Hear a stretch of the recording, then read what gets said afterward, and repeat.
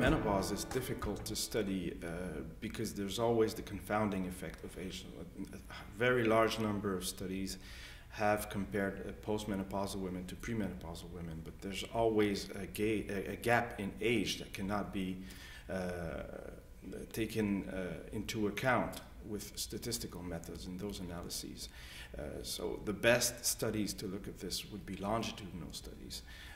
And the last longitudinal study that was out was one by Jennifer Lovejoy, that was published a few years ago, showing that those women who go through menopause are the ones who increase visceral fat. So in that study, all the women who were followed gained total body fat mass and subcutaneous fat, but only those who traversed the menopause increased their visceral fat. Now, it was a small increase in visceral fat, but it was nevertheless significant.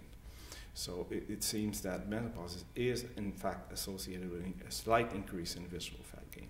Now, we've had in vitro data to support this concept, where we compared two groups of postmenopausal, two groups of women, one postmenopausal woman, one premenopausal women. They were relatively closely matched in age, and we found concordant differences in adipose tissue metabolism that would be suggestive of increased visceral fat in the postmenopausal state.